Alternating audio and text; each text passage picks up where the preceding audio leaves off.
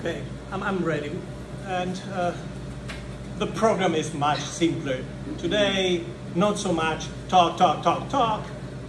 I will review with you a couple of announcements. I will re-examine with you some of the details concerning the assignments. And of course, you can ask more questions. Then I would like to engage in a class activity or discussion of sorts, which is preliminary to one of the assignments, or both in a more philosophical sense.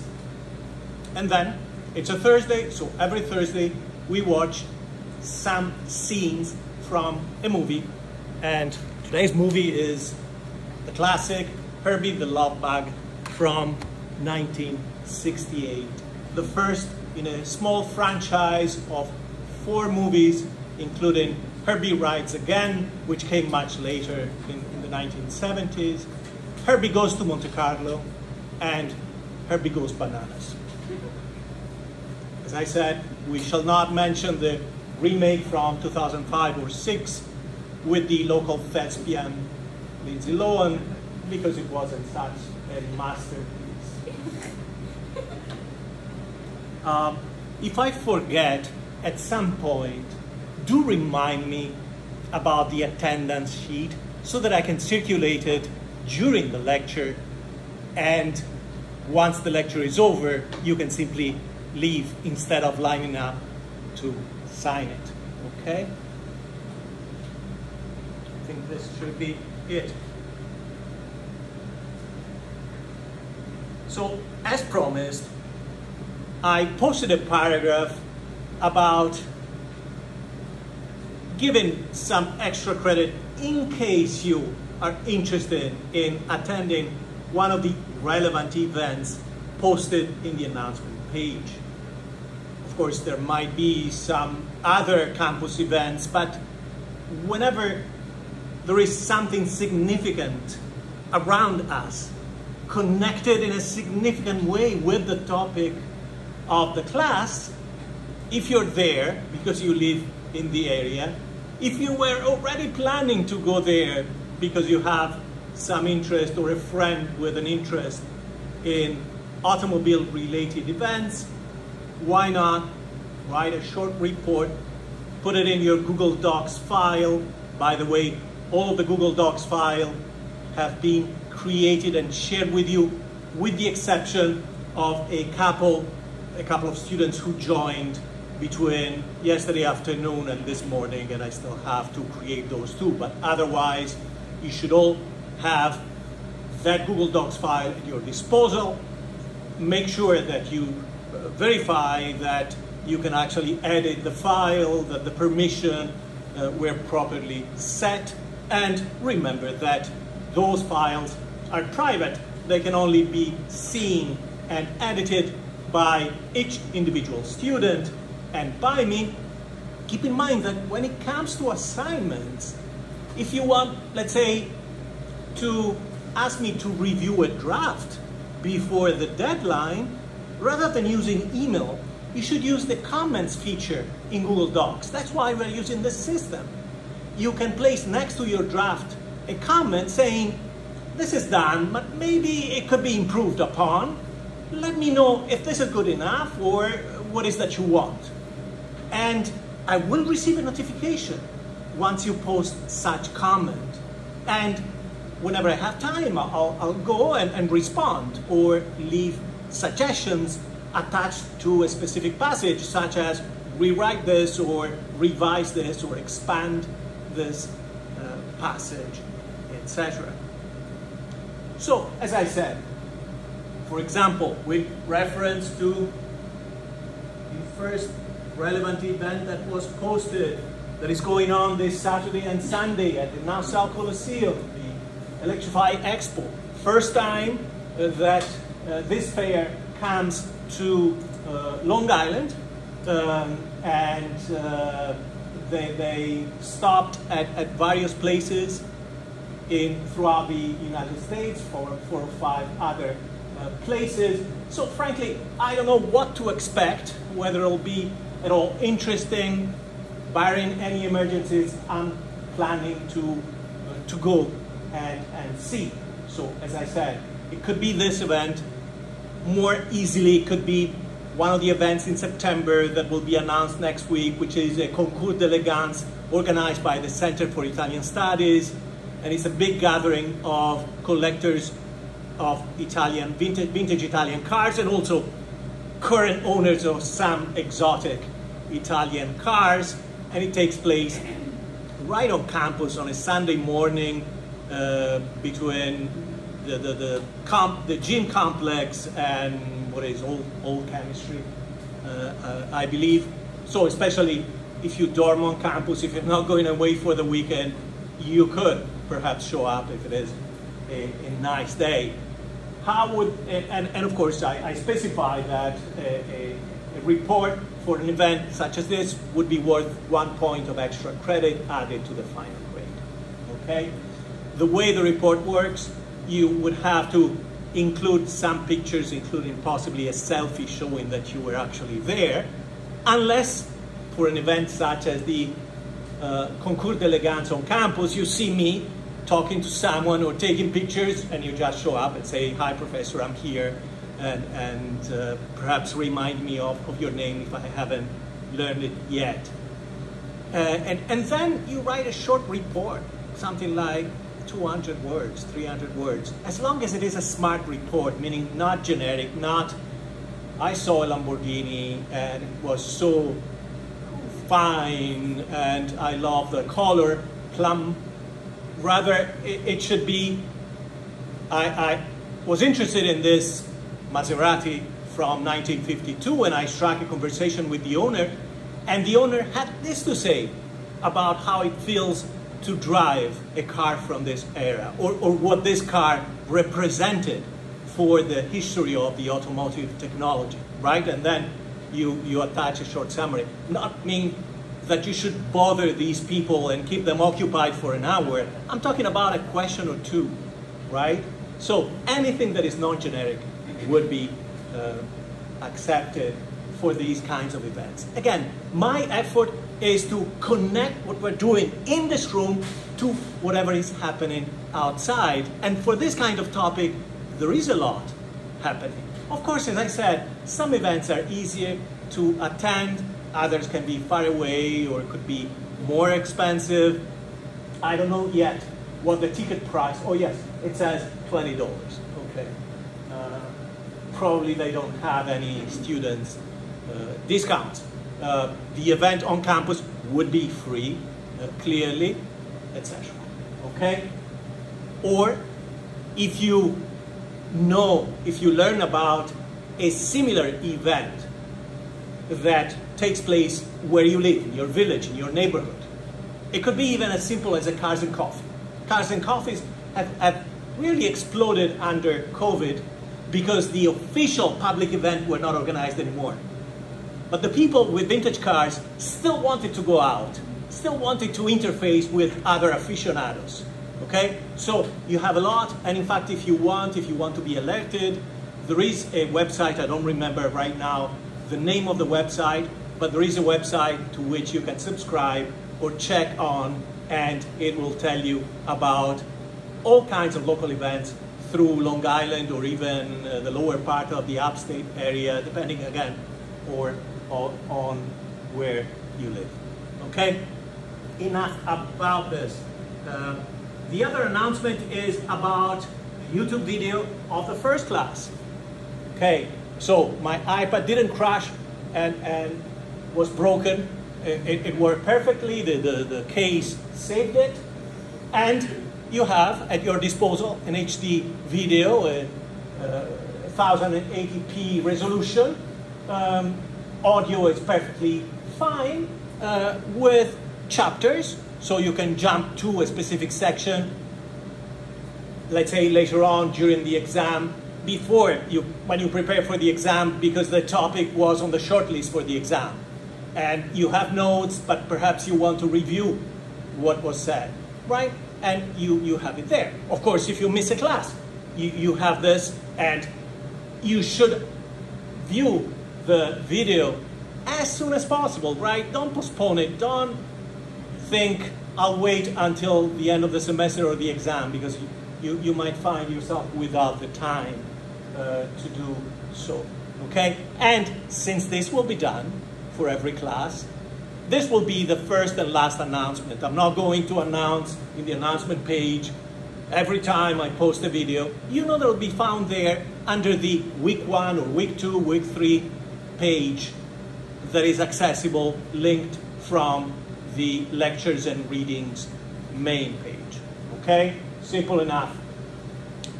For every video, in the description, you also find links to the presentations that were used, so that if you review this because you missed the class or you review it for the exam, you can also, from the video, click on the presentation and have the presentation next to you and the video, or see them at different times. We didn't spend much time on the syllabus, and now would be one good time to ask questions, but then of course you can come to my office, to my virtual office. You can send me an email for clarifications. There are a couple of things I want to comment on to expand on what you find already here. Okay, so the first thing would be to call your attention on this brutal attendance policy and explain why. Because I've never had such a thing. In fact, I didn't really have an attendance policy other than some language encouraging students not to miss classes. But what happened in my classes last semester in the spring, and in many of my colleagues' classes, as far as I know, is that while we were transitioning out of COVID, students were either hesitant to come back or still shell-shocked by the experience of the pandemics. And I experienced a number of absentees that I had never seen at Stony Brook in almost 30 years. Not only that, but what was strange to me was that I could have a student missing 5 classes in a row, 6, 8, 10, and not sending me an email, not responding me to an email from me that was more concerned, that inquisitorial, was not, oh, you scoundrel, but rather, what's happening? Are the circumstances in your life changed, right? That affected your attendance. And then the same students would at some point show up, not say anything, complete the assignments, etc. And in one egregious case, a student had missed 50% of the classes before the end of the semester. And when I said, you should withdraw from the class, he said, well, you cannot fail me for this because your syllabus doesn't say that if I miss so many classes, I'll be failed. But clearly, that's no way to attend a class. Again, that's not you. You are fair people, and I hope, number one, you come to class. Number two, if anything prevents you from coming to class, whether it be some hardcore reason, I got sick, or some personal crisis, that you keep the communication channel open, right? And if you don't show up, don't email me, don't respond to my emails, then this mean policy will take effect, okay? As simple as that. I wanted to correct the impression, because I'm not one of those mean, whack the finger in your face kind of faculty. The other thing, oh yes, it's about the written assignments. Written assignments are included under attendance and participation because there is some flexibility. What I expect from you, so each assignment will have a variable number of points between 2 and 4. And what I expect you is a minimum of 15 points out of those 25 to be done with those assignments, okay? Which can be achieved usually with 5 assignments. But those assignments can be of different nature. You could end up with 17 or 18 points instead of 25. That's fine in general if you accumulate more points with the assignments, you'll be rewarded, right? Unless the other part, those 5 to 10 points for participation attendance, in the other section, you are very actively engaged in the class and making comments, asking questions all the time, or coming to talk to me about the topics after the class or in my office, okay? What you've seen already will be repeated, and I'm about to make it clear in the list of lectures and readings and assignments. That is to say, there will be alternate assignments that can be done that may satisfy your interests better than the regular assignment. Again, they'll be labeled alternate assignment, which doesn't mean you have to do all of the assignments that are listed, right? Just that you have different options. And as I said, depending on the points that you accumulate, you can skip one because you know you'll have enough points at some point. And what I'll do is include those alternate assignments in the lectures and readings page and specify next to it the points so you can plan ahead if you want, okay? One example of that would be here in one of the presentations for the general introduction. This one is called Inspiration and Core Concept Definitions. It's not the one with the images that I used on Tuesday. That's another one. But while I was reviewing and expanding to add clarity to this presentation, I thought it would be nice to add one of those possible assignments, right? Which is not required. It's up to you to choose how to get to a minimum of 15 points, okay? As I said before. If this is something that you think you can do well, why not? And at some point before the end of the semester, all you will have to do is focus on the readings, work on the final project, and you won't have any of these pesky assignments slowing you down. So in here, I provided a working definition of what a technology is, right? Since we're talking about the automotive technology, what is a definition for technology that works for this class and our readings? And I provided plenty of examples of a traditional technology and a modern technology, which is oftentimes an individual technology or a personal technology, right? Which doesn't mean simply that it's being used by an individual. Even a hammer is an individual technology, right? Because only one person holds it. But it's not personal, right? There is no personal attachment. It could be your favorite hammer as a carpenter, but it's not like your phone. It's not like what might be your car. Or maybe your car is not a personal side of you. But I specified what are the criteria to identify this kind of modern technology that I call individual or personal, as opposed, for example, to the train, the steamship, which were collective technologies, right? Requiring an infrastructure used by multiple people at the same time, by a plurality of people, right?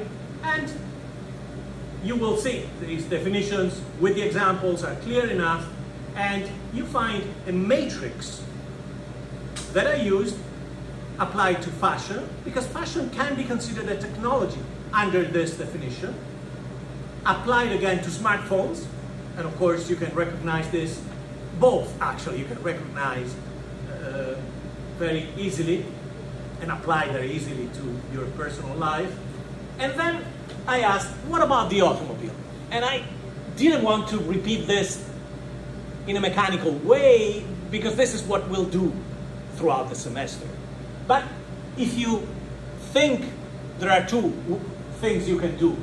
One, simply after you've read this, to test your learning, you can try and put down for your personal use some notes and see, have I learned these concepts? Would I be able to do this? Or you can put what you wrote on your Google Docs file, and it can be counted as 2 points, okay? And of course, you can keep track of the points. You can ask me how many points do I have already, and it'll be in my spreadsheet, okay? So this is an example of a small number of alternate assignments. And again, the key word is alternate, which means not required, but if you're interested, as long as at some point you have at least 50 points, then you can be done with the assignments. And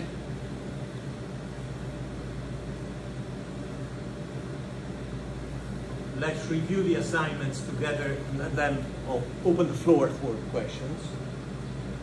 So assignments will be usually due the Wednesday of the next week. You can do them earlier if you want to. And you find a reading. I showed this the other time. And since it is kind of a technical article from a professor who's a specialist in the field of the automobile and society, I place some focus points so you know what to look for in the article. And there are only 4 focus points. Then you have the first option, the default option for the first written assignment. And I've included the length, the contents, with plenty of suggestions to help you understand what you need to do, including the style. This should not be a mini paper with works cited or with a formal introduction where you state your thesis necessarily. You can do that, but you don't have to if it is not your style, right? And the style should be personal, but keep in mind you're a student, so it should be the good balance between the optimal balance between personal and academic. In a word, it would be intellectual, right? Including suggestions such as reread the introduction. In fact, besides the general introduction, the other file too, the one I showed with the core concepts, could be a good way to do it so that your assignment has some substance. The alternative assignment is based on a short film. It's essentially a TV film, part of a series. The series itself is based on a rubric in the New York Times that was called Modern Love, where readers would write or be interviewed about their peculiar relationship history of romance. And a very beautiful piece was this one entitled Driving the Top on a Serpentine Road with the Top Down, and it became the first episode of the 2nd season of this series, which is available on Prime for free if you're a Prime member. I watched it again last night with my wife, and I was moved, even though I had seen it before. It's a nice little film, beautiful acting, beautiful scenes, the scenery itself, and it's a beautiful way to present the magic of the car, the spiritual, almost supernatural connection that is established between this woman doctor, interpreted by Minnie Driver, and a British car. In the original article from the New York Times, it was an Italian Alfa Romeo. In here, it's a Triumph Stag. And this is the car that her fiancé, then first husband, bought as the car used to take home their child. And then the husband died. She remarried, but she kept the car. And the car became a part of herself, not just a relic from her past, but really a vessel that would allow her to express her emotional world without any censorship, without any judgment from other people. Nicely shot, and so if you're into these kinds of things, you can write a short film analysis with a focus on the theme. What is the place of the car in this film? Okay, just that. I've included the link to this episode on Prime, the link to the article on the New York Times, so you can read both, have a better sense of what converted from the text of the article, from that narrative, into the film. Okay, and as I said, I'm not going to continue. This is where we stopped on Tuesday, before we could talk about the road movie genre, which is a classic genre of Hollywood. In fact, it is classified as a global genre. It's one of 7 or 8 global genres, that is to say, genres that exist in every culture, in every cinema, in different areas of the world. And not only you see constant film produced belonging to this genre, but often you see them receiving accolades. So this Green Book received 3 Oscars. The first true car movie by Frank Capra, 1935, It Happened One Night, was the first movie to win the 5 most important Oscars: Best Actor, Best Actress, Best Movie, Best Screenplay, Best cinematography, Direction, Best Director. Sorry. This is a reference to the driver's film. Of course, I added The Fast and the Furious because it made so much money, right? But if you read the caption, and the captions are your reading for this week, you'll find what I think about it, that it's not really about the car. The car is not the central focus. The car is just the macho accessory of a macho character or a cool female, right? With the exception of 2. I saved 2. The first one and the third one. Tokyo Drift is really nice. The first one is more than acceptable, and it's mostly about friendship, right? So it's not mostly about the car. The movies about the cars are something else, right? Etc. Right? There are songs about this, there are comics. This is a French comics series that started in 1959, was translated in dozens of languages, is still being sold. The first series stopped after 70 volumes after the author died. It was relaunched, not so successfully in 2018, but the old books are still being sold in electronic version, in paper version, and it's all about a family, a French family, whose members are producing cars and racing cars, the Vaillant. Okay, there are also a couple of films made on this, but they're nice films, but they were not particularly successful, although you may know The Art of Racing in the Rain as a film and as a novel, etc. So, just go through this. These presentations are part of your readings, and they're listed. On top of the readings, you will find review the presentations posted this week, right? So even though I didn't insist on these captions and the related idea, go through them yourselves. And same with the other presentation that I showed before, inspiration and core concepts. In fact, this is, the first one is really a general philosophical introduction. This includes the real definition and the guidelines. If you understand, if you study now this, then your assignments will be less generic, more poignant, more relevant. Because practically you can apply most of the ideas and definitions and the language from this presentation to almost any of the assignments. The first one is a bit more personal and generic, but the other ones from this point on including Mini Driver's film on a serpentine road, will benefit from your knowledge of these definitions, these ideas, this terminology.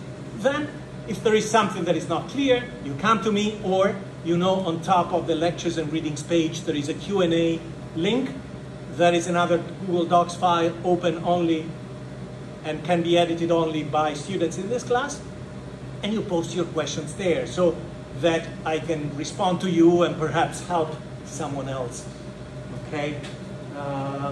What else? This is it. In fact, I've used a lot of time, but I'll proceed as quickly as I can to the next thing. And it would be this kind of discussion. So instead of doing it on a piece of paper, there isn't enough time for you to write it down and then share with me. We'll just do it as a discussion, okay? So I'll give you a little time to think about it, but the idea would be to hear you talk about these things. And of course, when you raise your hand and say something, if you can please say your first name so that I can learn and associate your faces with names. So you don't have to talk about all these things. It could be any one of those things. The first car that you remember, which could be your grandfather's car, right?